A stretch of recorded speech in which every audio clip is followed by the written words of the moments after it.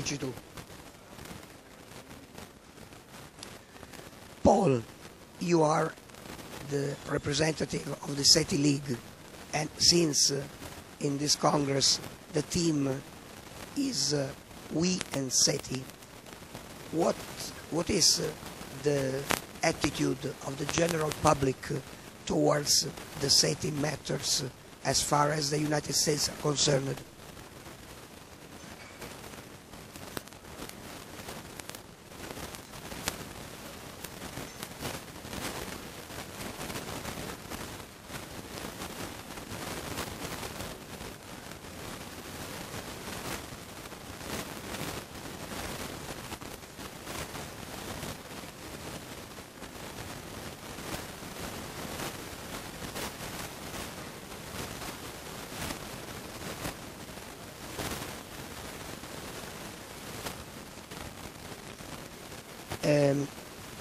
Just to have your own idea, do you think that the public interest towards the UFO problem may be positively used also to let people understand the importance of SETI?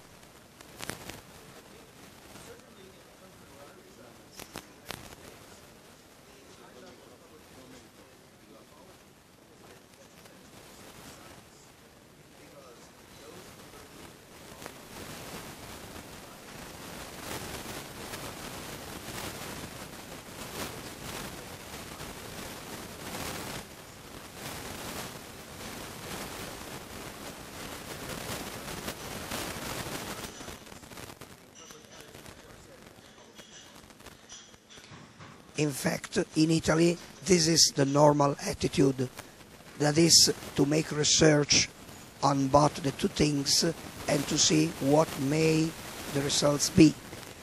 And so you think that the improvement of SETI techniques may lead us to positive results in the near future?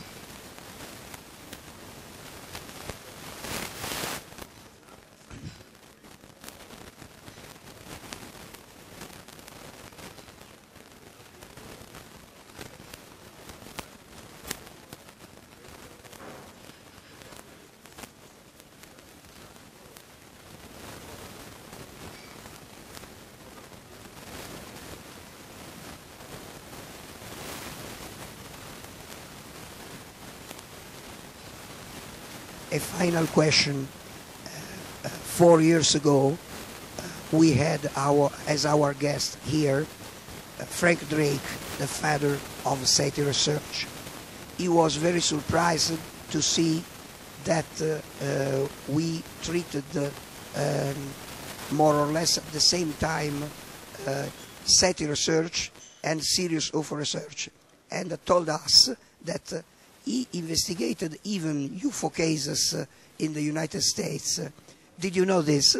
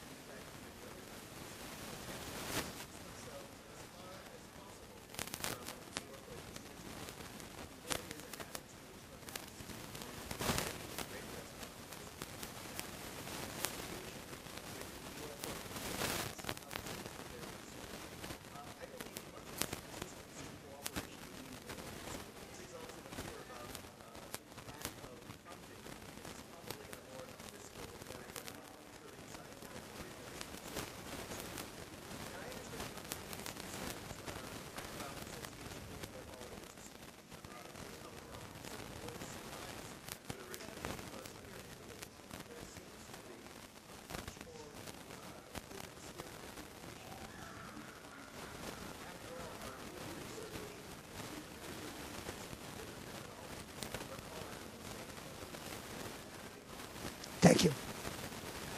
Okay. Just, camera people want two things. Vado. Peter, this is the second time you are here for a congress like this, and we are happy of this. What's your opinion about this congress? It's a very good question. I'm here for the second time, and I have found that Italy is developing into one of the major places in Europe for doing SETI research.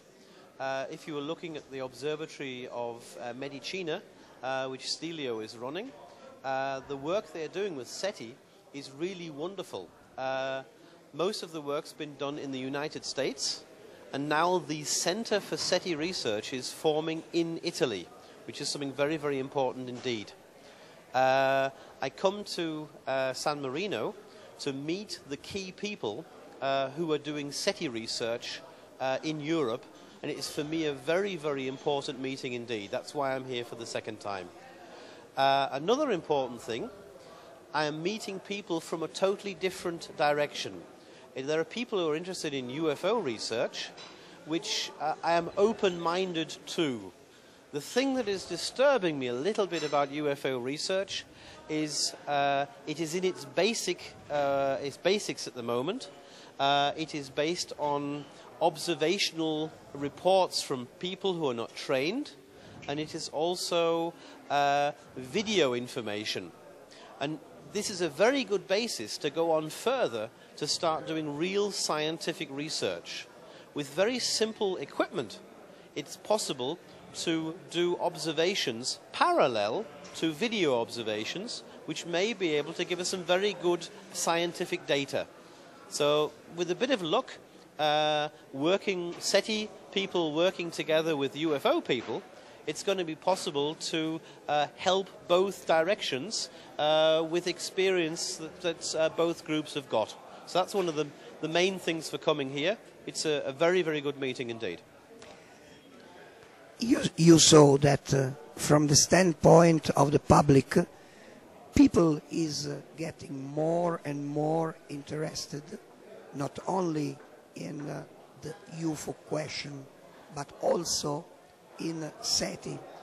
And this is extremely impressive, because normally SETI was considered by general public like an elite research.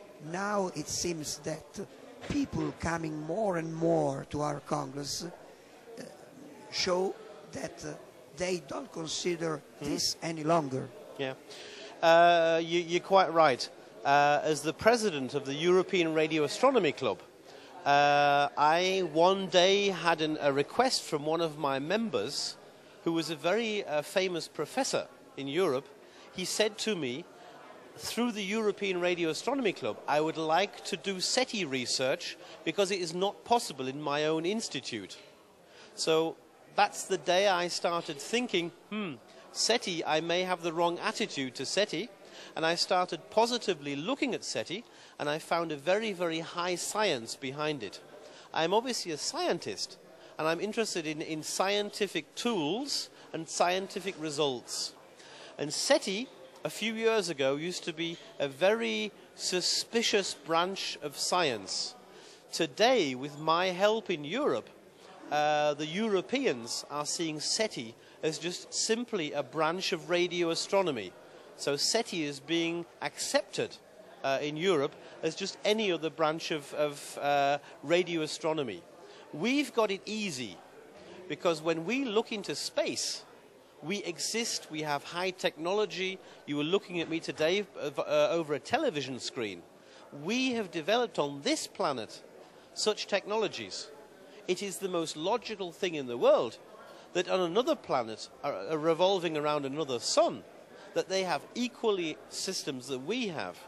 The question is to see if both civilizations want to look and find each other. And that is the step we are taking at the moment. If you look at the UFO research has got a much harder problem. The problems that SETI researchers had about 10 years ago, the UFO people have got today, and they can't get out of it because people are not taking them seriously. So it is things like San Marino, where you can exchange information. There are obviously people there who have got some very crazy ideas, but it's to listen to the people who've got very serious ideas. That is very important.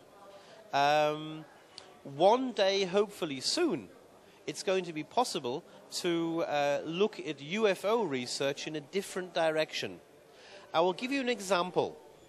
We have a number of physical experiments that are done on this planet which are repeatable with very simple means. For instance, from Professor Nimitz from the University of Cologne. He has developed something which is called the microwave tunnel effect.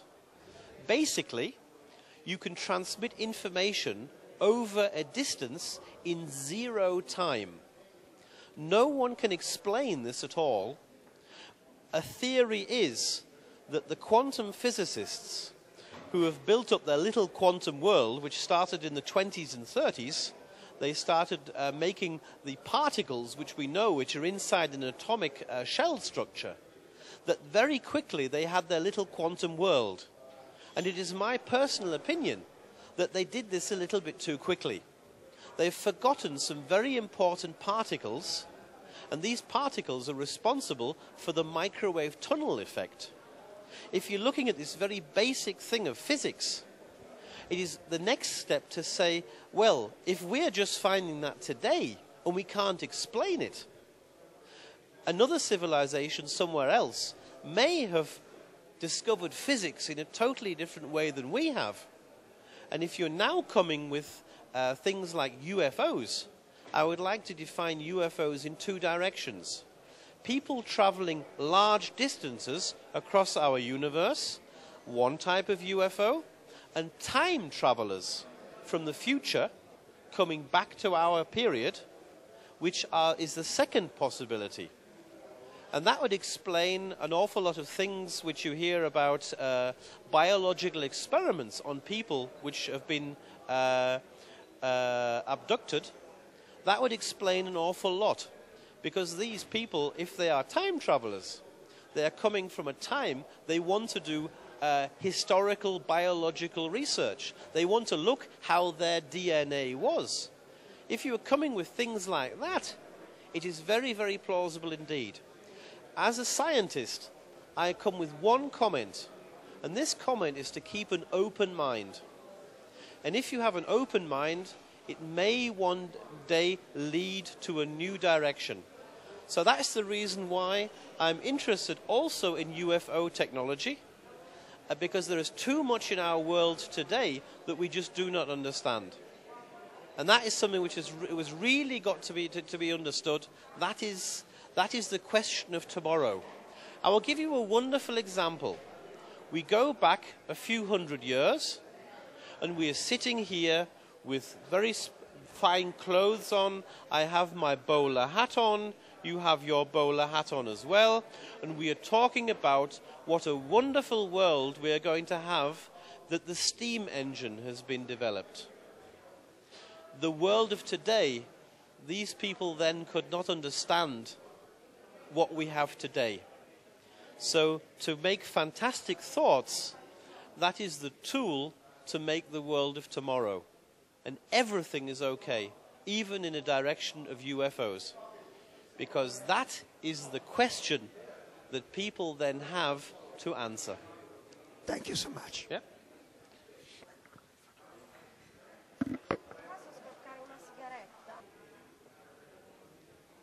Paul, you are the representative of the SETI League here in this Congress, and not only because you travel the world as the representative of the SETI League.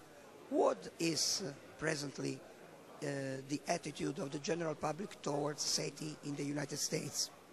In the United States, and in fact around the world, because I am privileged to meet colleagues in all countries, there has been a very positive change in public attitude about